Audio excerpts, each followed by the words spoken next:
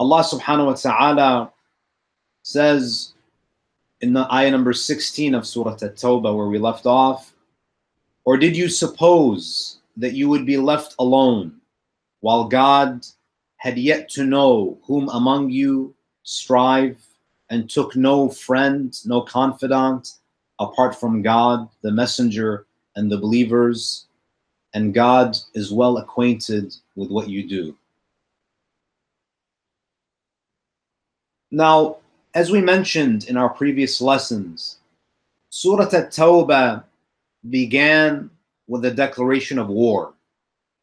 In order for us to understand these verses, we have to go back to the context of the revelation of Surah Tawbah.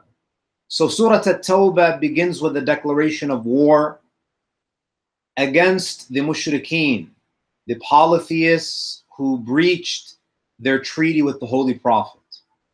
And then as the verses continue, Allah subhanahu wa ta'ala provides justification for war. So the surah begins with a declaration of war. You ask, why are we going to war? Shouldn't we strive for peace? Is it necessary for us to fight in the battlefield? Is military conflict necessary? Allah subhanahu wa ta'ala then provides the justifications as to why war is imminent, why it has to happen, why it's necessary. And as you recall, in ayah number 13, Allah subhanahu wa ta'ala mentions three primary reasons why the believers have to go and fight the mushrikeen. Number one, Allah subhanahu wa ta'ala says, نَكَثُوا أَيْمَانُهُمْ, that you tried to peacefully coexist with them. You allowed them to live amongst you. You were seeking a peaceful coexistence. You had an agreement. You enacted a treaty, but they violated the terms of the treaty. So that's the first justification that's given for war.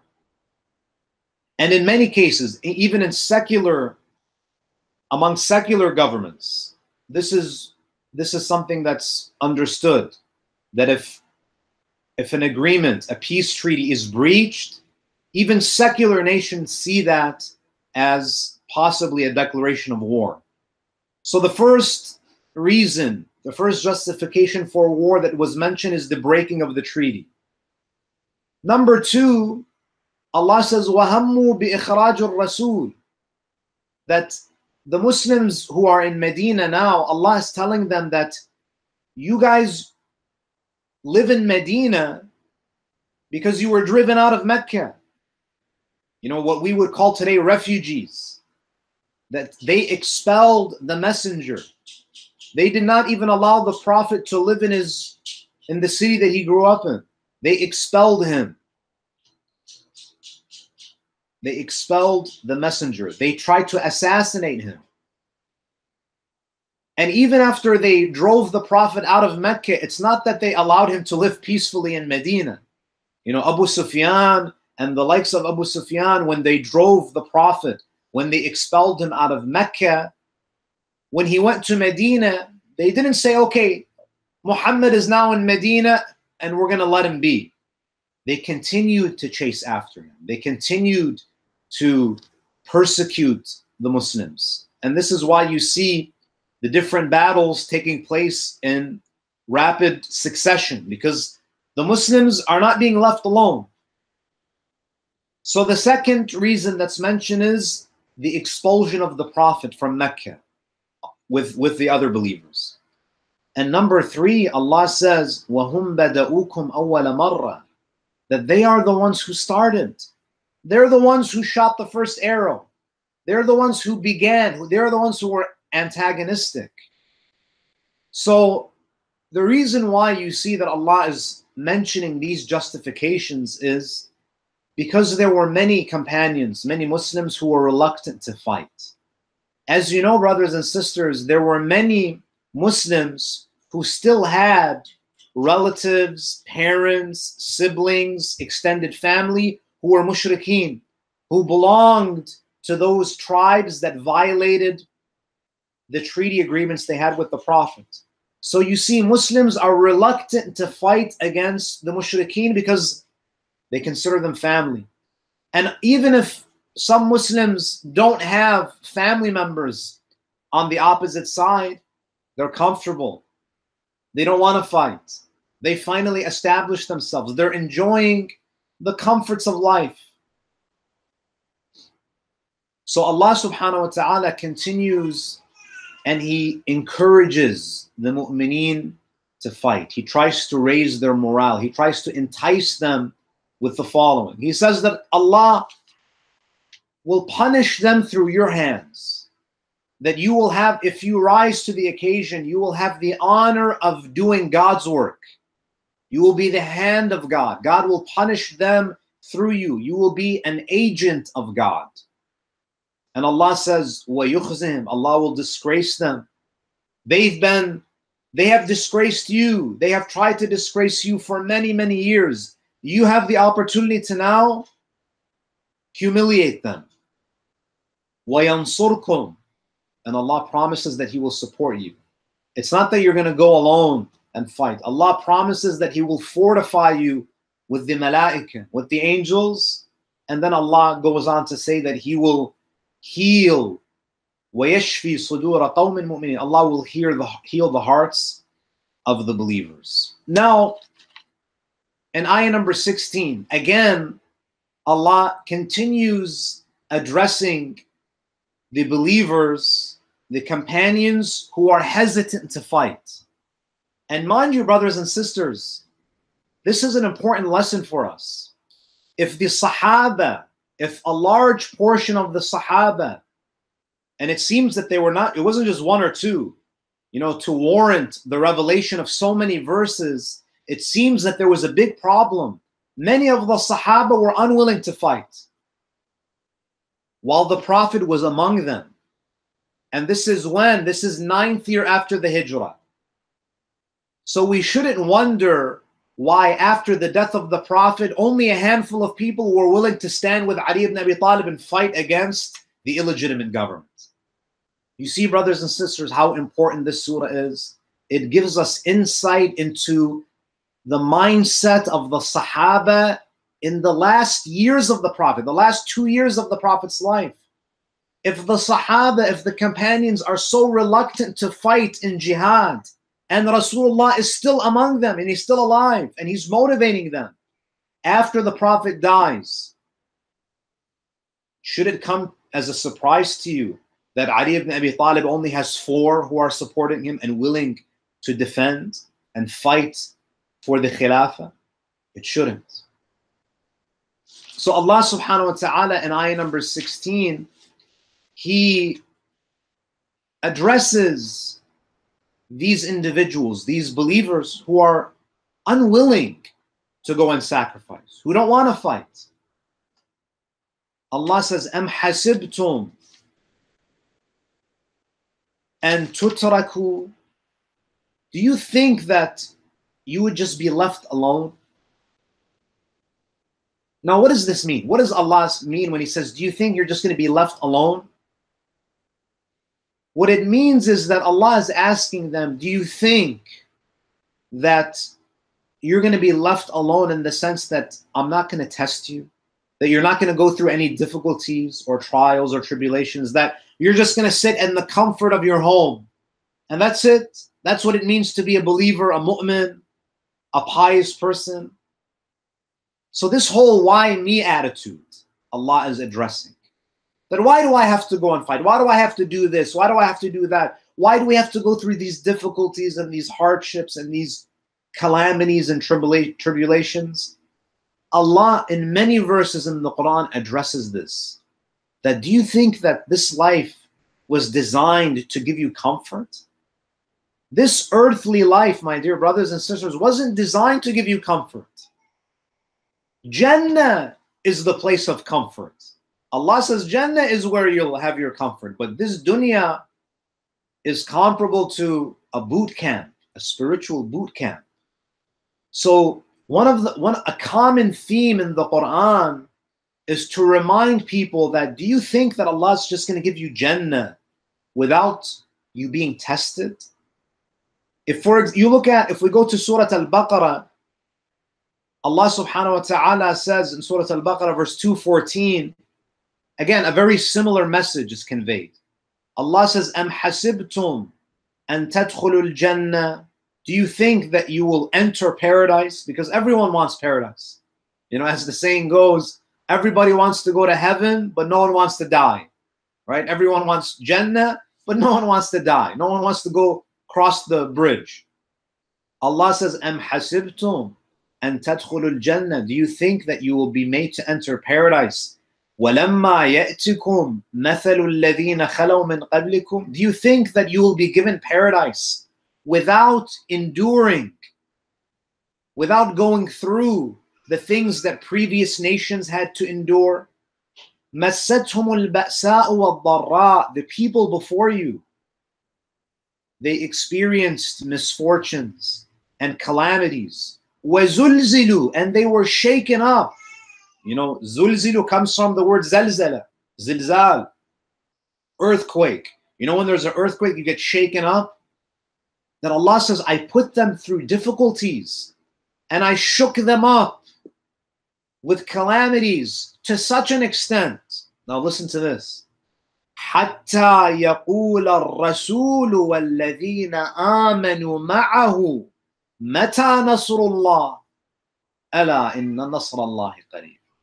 Allah in this ayah, in ayah number 241 of Surah Al-Baqarah, He's explaining the extent of the hardships that He put previous nations through.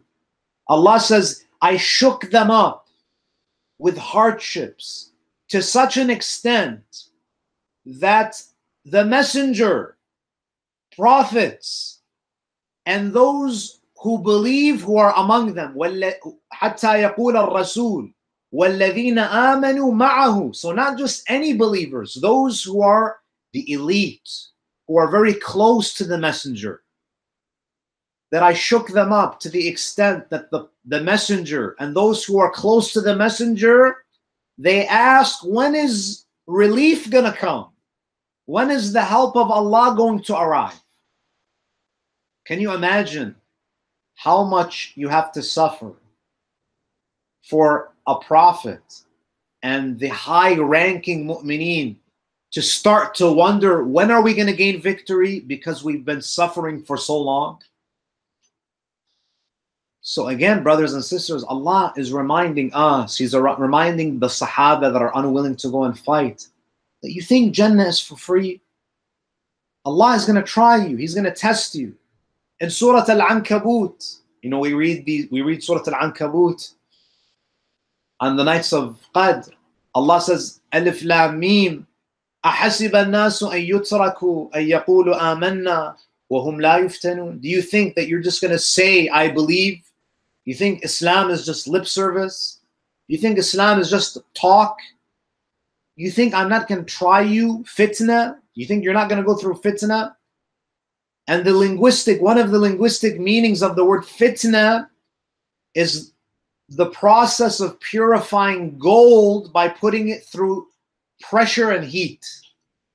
Allah says, I'm going to put you through pressure and heat in order to see who among you is truthful and who among you is a liar. Now, going back to ayah number 16, Allah says, do you think that I'm just going to leave you? وَلَمَّا يَعْلَمِ اللَّهُ الَّذِينَ جَاهَدُوا مِنْكُمْ. Now, when you look at this part of the ayah, Allah says, do you think that I'm going to leave you without putting you through difficulties, while God had yet to know who among you strive? Now, when you look at this ayah, the apparent meaning, again, at first glance, the verse seems to suggest that Allah subhanahu wa ta'ala is testing us so He can know who is a believer and who's a non-believer, who is striving and who's being lazy. This is what you understand at first glance. And this verse and other verses have become an important theological discussion about the nature of God's knowledge. Mufassirin have gone into great depth to understand the nature of Allah's knowledge. When we say Allah is Alim, that He's all-knowing, what do we mean by that? Because we're confronted with a theological problem in this verse, at least the apparent meaning. Allah says, do you think that I'm going to leave you and I'm not going to test you, while God has yet to know who among you is going to strive and who among you is not going to take a confidant other than God, the messenger, and the believers? So when you read this verse, it's tempting to impose, this understanding that God tests us so He can see, so He can know, so He can discover who is mu'min and who is kafir, that who's a believer and who's a non-believer, who's righteous and who's wicked. And the reason why it's tempting to do that is because we human beings, we have a tendency to liken God to ourselves. That we see God in our own image. And the reason why I say that this is a human tendency is because if you look at scriptures, if you look at the Bible, if you look at the Torah, the Torah that was distorted, the Bible that was later distorted, even if you look at Sahih al-Bukhari, forget about non-Muslim scriptures. Look at, the books of ahadith that Muslims deem sacred. If you look at, for example, Bukhari, you see that there are many ahadith of tajsim that attribute human qualities to God. Maybe I've mentioned this to you, where there's a hadith in Sahih al-Bukhari, and there are many, I can give you dozens of them, that speak about the idea of God having eyes, that He has a foot, that He sits on a throne, that He can be seen with the physical eye on the day of judgment in the hereafter. The Prophet, he was sitting with his companions one night, and he looks up at the moon, and Rasulullah says, سَتَرَوْنَ رَبَّكُمْ كَمَا تَرَوْنَ هَذَا الْقَمَرِ, that one day, very soon, you will see God in the same way that you see the moon, that you'll be able to see Him with your eyes. So it's very tempting. And so this is what we get from Bukhari, attributing human qualities to God. And then if you look at Al-Kafi, if you look at what the Imams of Ahlul Bayt alayhimus salam say about the nature of God's knowledge and the attributes of God, you see there is a transcendental theology that is evident in the words of the Ahlul Bayt, that they speak about God as a being that is above space and time, that is unlike His creation. But when you look at Bukhari, you see that I have a lot in common with God, in the sense that there are many human qualities that are being attributed to Him. Now you and I, when it comes to our knowledge, everything that we know is acquired. Why do I say that?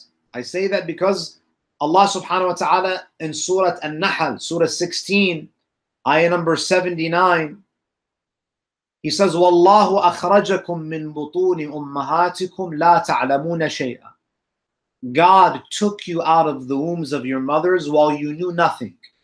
All of us, every human being was born without knowledge. But Allah subhanahu wa ta'ala gave us the means to acquire knowledge. So we didn't know, we were ignorant, and then we gained knowledge. But in this ayah, when Allah says, أَمْ حَسِبْتُمْ أَن تُتْرَكُوا وَلَمَّا يَعْلَمِ اللَّهِ, that do you think you're going to be left alone while God has yet to know which one of you will strive?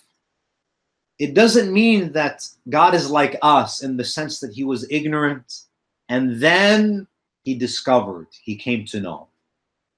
Now, why is it? You may ask me, what's the problem in saying that God acquired knowledge, that God, something was revealed to him? Why can't we ascribe ignorance to God, the acquisition of knowledge to God? The reason is, brothers and sisters, if you say that God came to know something, that in a point in time God discovered something, automatically what you did was you confined him to time, because he was ignorant and there came a time where he knew something. So for example, you did something and then after you did it, God discovered your reality. But if you say that, you're saying that Allah is bound by time, when we know that Allah is the creator of time. So this is number one. Ascribing the acquisition of knowledge to God implies that he is bound by time, because there is a period of ignorance and then there's a sudden change. There's an acquisition of knowledge. And for that to happen, that only applies to beings that are confined and bound by time. And Allah is the creator of time. Secondly, if you say that God acquired knowledge from his creation, you're essentially saying that God is impacted by his creation. There is a change that happens in him that is caused by his creation. And if he's perfect, why is there a need for him to change? So it kind of refutes the meaning of God, the concept of God itself. Now, when we speak about Allah's knowledge, you know, this ayah, it's a very delicate verse, because it deals with one of the most complicated areas of Islamic theology, relating to the nature of God's knowledge. The ulama of kalam, the theologians, Muslim theologians, they say that God's knowledge is of three types. There are three types of divine knowledge. The first, so Allah's ilm is of three types. The first is ilmuhu bidhatih, God's knowledge of himself. Everyone else is trying to gain ma'rifah of Allah. And gaining knowledge of God is an endless journey. No one can say that I am finished with ma'rifatullah. There is always room to get to know God more, because God is infinite. And you cannot say that I have finished. You as a limited being cannot say that I have accomplished an unlimited task. Ma'rifatullah is an infinite journey. So God has complete knowledge of himself. Ilmuhu bidhat. This is number one. The second is ilmuhu bil ashya qabla ijadiha, God's knowledge of things before they exist. Allah subhanahu wa ta'ala knew you before you came into existence. So there is knowledge that he has before the existence of things, or before the appearance of certain actions. So his knowledge of things before they exist, this is the second type of knowledge. And the third, which is probably obvious, ilmuhu bil ashya ba'da ijadiha, his knowledge of things after they come into existence. And this third category is what is being referenced in the ayah. The realization of God's knowledge. That Allah makes what he knows come to pass. And I'll explain this in a bit more detail. I'll give you a simple example to illustrate what I mean by this. The difference between the second type of knowledge and the third type of knowledge. Take, for example, imagine a chef, right? we Muslims like to give food examples, so we'll use a food example here. So imagine a chef for a moment. And imagine there's a chef who wants to prepare a dish. He wants to cook something. And this chef has gathered all of the ingredients. And this is a dish that he's made many times. The chef has two types of knowledge with regard to the taste of the meal that he's about to prepare. So he has knowledge of what it will taste like before he makes it. So imagine there's a chef who wants to make, let's say, fettuccine Alfredo. The chef knows what fettuccine Alfredo tastes like. The knowledge of what this meal will taste like before he's made it. And then his knowledge of what it tastes like after he tastes it.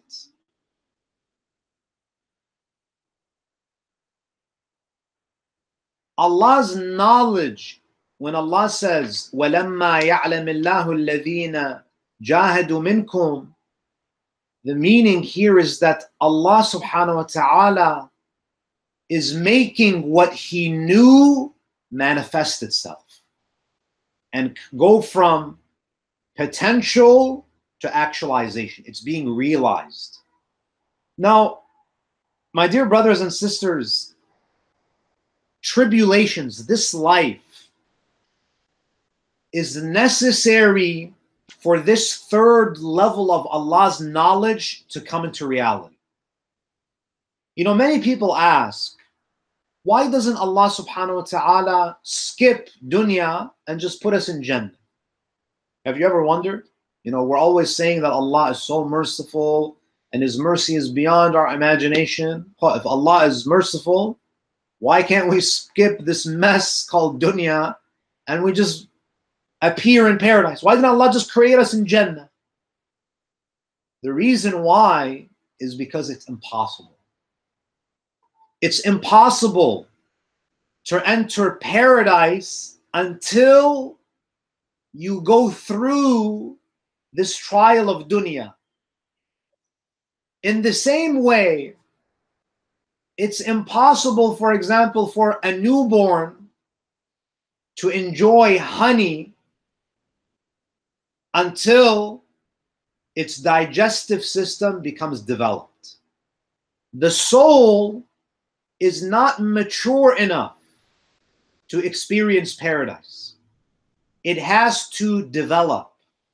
And therefore you find the tribulations and the hardships of dunya are designed to manifest what is dormant in our hearts. That dunya is the only way where Allah's knowledge of us becomes manifested. So it's like there's a seed, and we have to go through this rain period of dunya for this soul to come to fruition, for this soul to mature. Either it flourishes or it withers away. That's up to us, whether we're flowers that are going to wither or flowers that are going to bloom.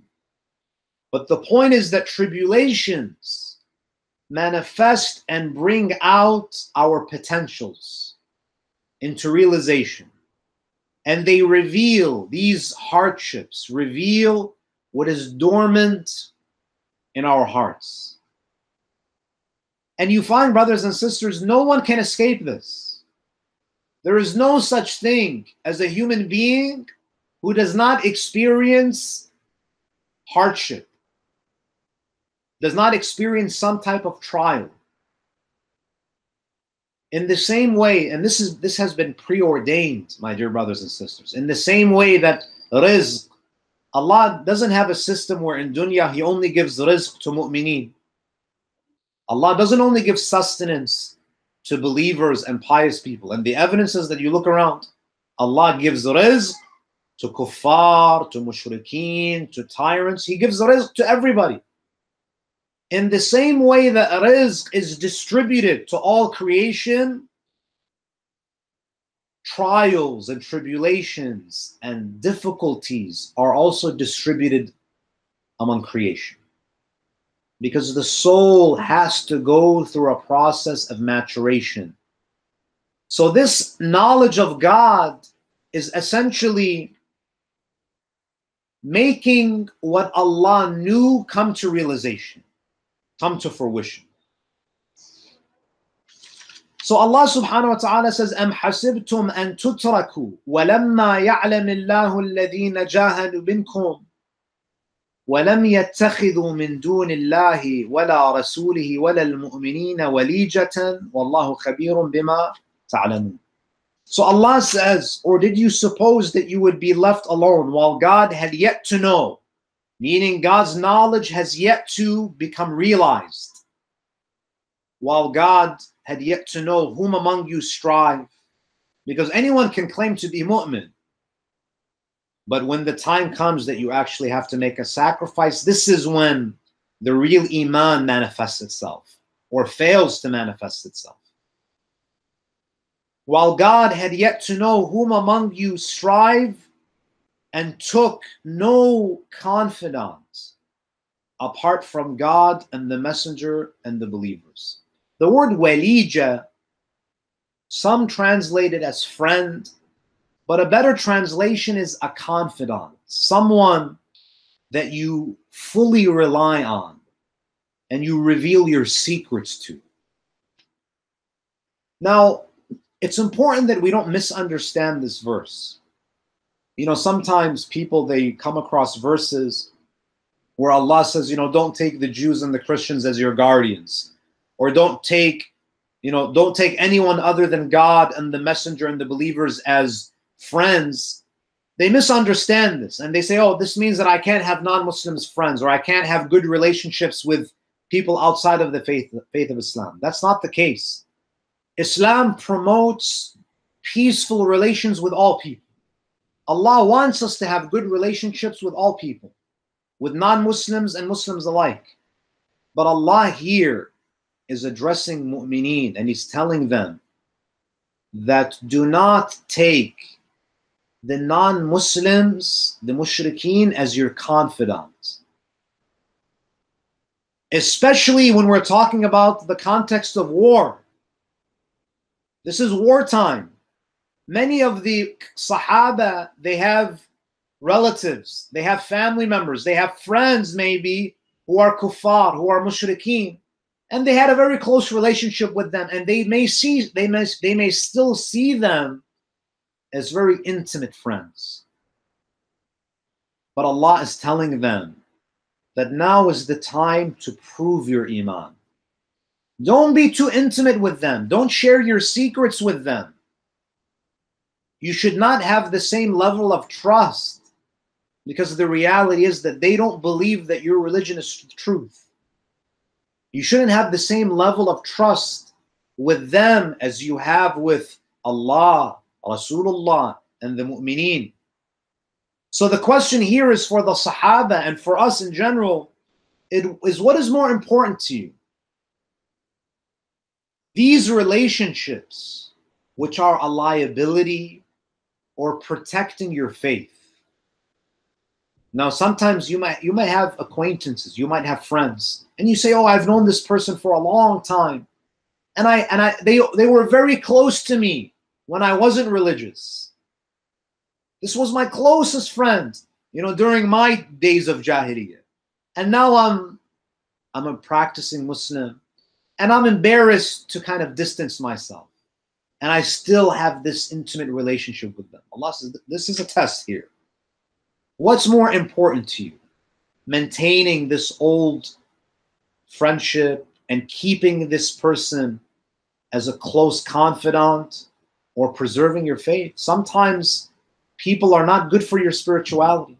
You know, brothers and sisters, in fiqh, we have certain rules and regulations that govern our interactions with non-mahram. If you're dealing with a non-mahram, you can't just be too comfortable. You have to maintain some formalities. This is with fiqh. With irfan, for example, the urafa, they actually treat people who are very dunyawi, they treat them as like non-mahrams in the spiritual sense. So in the same way, you're meant to be very formal when you're interacting with non-mahram. People who care about their spirituality, they're very formal. They don't get too close to people who are not going to develop them spiritually, because they see these relationships as a potential danger, a liability. They're nice, they're very pleasant, they maintain good relationships, but they're not going to get too close to people and jeopardize their spirituality. And this is what Allah wants to highlight. That what's more important to you? Having these close friends that you used to have in Jahiliyyah, or protecting your faith. And especially now when this is in the context of war. Allah in the Holy Quran, what does He say? He says, إِنَّمَا الْمُؤْمِنُونَ إِخْوَةً. Allah subhanahu wa ta'ala in Surah Al-Hujurat, and Surah Al-Hujurat is a very beautiful surah. It's known as Surah Al-Akhlaq, the chapter of ethics in the Quran. Allah says, إِنَّمَا الْمُؤْمِنُونَ إِخْوَةً. The word innama is adatu hasrin.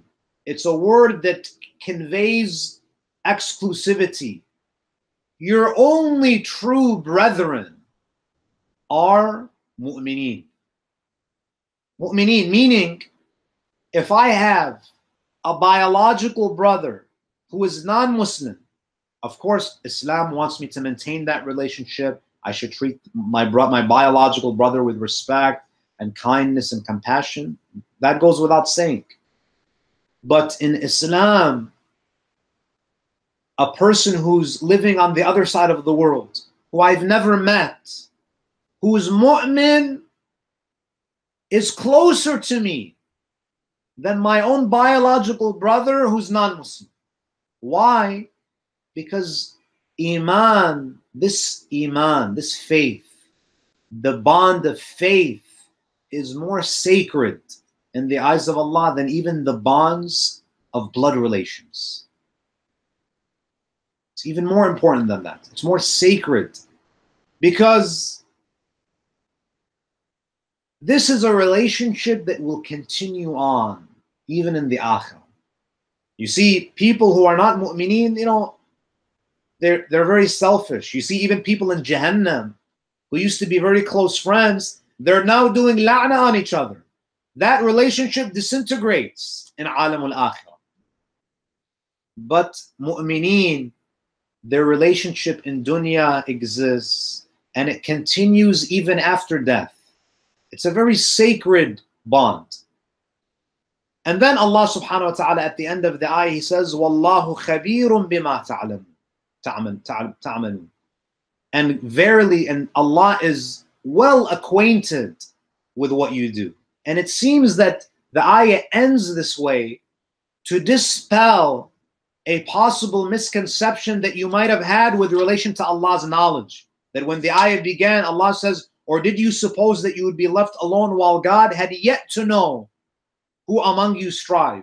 But then at the end of the ayah, Allah says, Allah is well acquainted with what you do. Which means that knowledge is not what we would understand at first glance, that Allah came to know, but rather God's knowledge is being actualized. علمه بالأشياء بعد إيجادها. Then you go to ayah number 17. Allah says, ما كان للمشركين أن يعمروا مساجد الله شاهدين على أنفسهم بالكفر أولئك حبطت أعمالهم وفي النار هم خالدون. And I'll read ayah number 18 as well, and I'll translate it because they're related. إنما يعمر مساجد الله من آمن بالله واليوم الآخر وأقام الصلاة وآتى الزكاة ولم يخش إلا الله فعسى أولئك أن يكونوا من المهتدين. So Allah in ayah number 17, He says, it is not for the polytheists to maintain the mosques of God, bearing witness of disbelief against themselves. For those, their deeds have become worthless, and in the fire they will abide eternally. And in ayah number 18, Allah says, the mosques of God are only maintained by those who believe in God and the last day, and establish prayer and give alms, and not fear except God, for it is expected that these will be rightly guided. Now, these verses, again, Surah Tawbah, if you recall, was revealed to the Prophet, and it's being delivered by Ali ibn Abi Talib in Mecca. So if you remember in our first or second session, we said that when this surah was revealed, or at least the first part of the surah, when it was revealed, the Prophet dispatches Abu Bakr to go deliver the verses. And then Jibreel appears to him and says, O Muhammad, لا يبلغ إلا أنت أو رجل منك, that no one can convey this message except you or a man from you. So Abu Bakr is called back. Amir al-Mu'mineen Ali ibn Abi Talib is sent to deliver this message. Now, at this point, brothers and sisters, there are many mushrikeen who are still living in Mecca. And many of them are still performing Hajj. They're still doing the rituals. And you see, brothers and sisters, that mushrikeen actually had great respect for Masjid al-Haram. They considered Masjid al-Haram so sacred that they would put their idols in the Kaaba. Why would they put their idols inside the Kaaba? Because they recognize that this is a sanctified place. In fact, mushrikeen, even during the time of Jahiliyyah, the Arabs used to take pride in the fact that they used to serve the pilgrims, the Hujjaj. They would spend their own money to give water and to serve the Hujjaj. So this was considered a great honor for them. Now, there's a narration that says there was a conversation between Imam Ali ibn Abi Talib, Abbas, the uncle of the Prophet, and Shayba, one of the Muslims. And Abbas, the uncle of the Prophet, and Shayba, they were talking about how they used to maintain Masjid al-Haram during the time of Jahiliyyah. And they were bragging about it. So they were talking about what gives a person honor. And they were talking so much about how honored they were. That during the time of Jahiliyyah, when they were kuffar, they were the custodians of Masjid al-Haram. And they were maintaining Masjid al-Haram. Amir al-Mu'mineen alayhi salam is telling them, and this is a hadith that's even mentioned in I believe also Sunni hadith literature, if I recall. Ali ibn Abi Talib, he says, true honor is having iman, fighting in jihad fi sabilillah, striving for the sake of God, and struggling for the sake of Allah subhanahu wa ta'ala. This is where the honor is. You know, going on hijrah, leaving behind your homes, going on hijrah, these sacrifices, having faith, doing good deeds, this is what gives you honor. But they were arguing that, no, we were doing this and that during the time of Jahiliyyah. We were maintaining Masjid al-Haram during the time of Jahiliyyah, and they're boasting about this. Here Allah subhanahu wa ta'ala, what does he say? مَا كَانَ لِلْمُشْرِكِينَ أَنْ يَعْمُرُوا مَسَاجِدَ اللَّهِ, that it is not for the polytheists to maintain the mosques of God. Shahidina ala anfusihim bil kufr, and they bear witness against themselves that they were kuffar. You're not, this is not an honorable thing. Maintaining, even if they do a perfect job, it's not considered something that has value. It's not something that you should be proud of. That when I was kafir, I was put in charge of maintaining Kaaba. This is not an honor. أُولَٰئِكَ حَبِطَتْ أَعْمَالُهُمْ. That someone who doesn't believe in Allah and is maintaining. So I want you to think about this for a second. And this shows you how it's not just about the deed itself. You may say, oh, they're doing a good deed. They're maintaining Baytullah. How many times do we as human beings, we have a tendency to assess the value of an action just on the action itself. But we don't pay attention to the doer of the action. The niyyah, the iman of the person. Allah says, maintaining Masjid al-Haram while you reject me as your Lord, this is not an honor. Even if you perfected the logistics of Masjid al-Haram, and we do the same thing sometimes. We build mosques and we work on all these projects, but we don't do it fi sabilillah. We don't do it for the sake of Allah. We do it because we want to be well known. We do it for the sake of popularity, for the sake of being known. It doesn't have value. In the same way, if a kafir were to maintain Masjid al-Haram, it doesn't have value because they reject their Lord. And their actions are worthless. It's worthless if you and I, we initiate this huge project and we build hospitals and we do all of these things. It doesn't have value if it's not fi sabilillah. Allah may reward us in dunya, but in the akhirah we have nothing. We're bankrupt. That's not honor. True honor is to have the right motivation. It's to have iman, to be connected to Allah subhanahu wa ta'ala. And then Allah says, إِنَّمَا يَعْمُرُ مَسَاجِدَ اللَّهِ مَنْ آمَنَ بِاللَّهِ. The mosques of God are only maintained by those who believe in God and the last day. So Allah mentions 5 qualities that you have to have for your deed of maintaining the mosques of God to actually have value. To believe in Allah, to believe in the akhirah. So you have the right aqeedah, right? And these are the pillars of our aqaid. Believing in Allah and the akhirah. وَأَقَامُوا الصَّلَاةِ وَآتَ الزَّكَاةِ. Now as a mu'min, you can't just have just these ideas. I believe in God and I believe in the hereafter. It has to be translated into action. Meaning you have to establish the prayer. You can't say, oh, my faith is in my heart. You have to establish the prayer. You have to observe Allah's right over you. And salah is a symbol of God's right over you.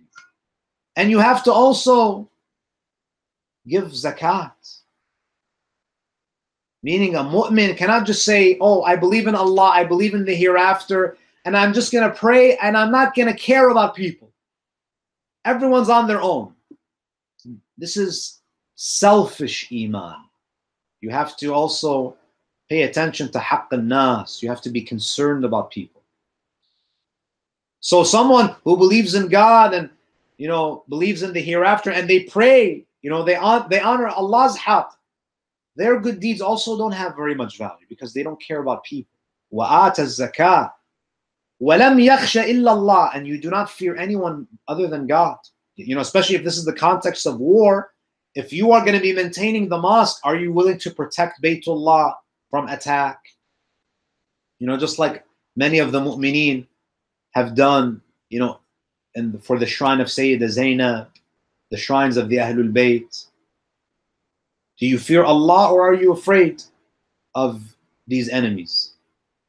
فَعَسَى أُولَٰئِكَ أَن يَكُونُوا مِنَ الْمُهْتَدِينَ. These are the people that are expected to be rightly guided. Inshallah, we'll go into more details on these verses, and in the upcoming verses, there's going to be a discussion about, having the honor of being the one who gives water to the Hajjaj, and Allah will speak about, who's really qualified and to maintain the mosques, and what action actually has value, and what are the prerequisites for any action to have value in the eyes of Allah subhanahu wa ta'ala and to have worth in the hereafter. Now the discussion is about maintaining Masajid Allah. And the Mufassirin, many of them, because this topic was brought up, the virtue of maintaining the house of God. When we're at home, we like to maintain our homes. We pay attention to the cleanliness. We take care of the masjid. We look after the masjid. And this is, unfortunately, a virtue that is, lost in many of our communities. When we go to Baytullah, when we go to the masjid, wherever it is, it doesn't necessarily only have to be Masjid al-Haram, any masjid. Unfortunately, you see many of our masajid, they're not very clean. You go to the bathrooms, if you look at the carpet, they're run down. We don't treat them with the sanctity that they deserve.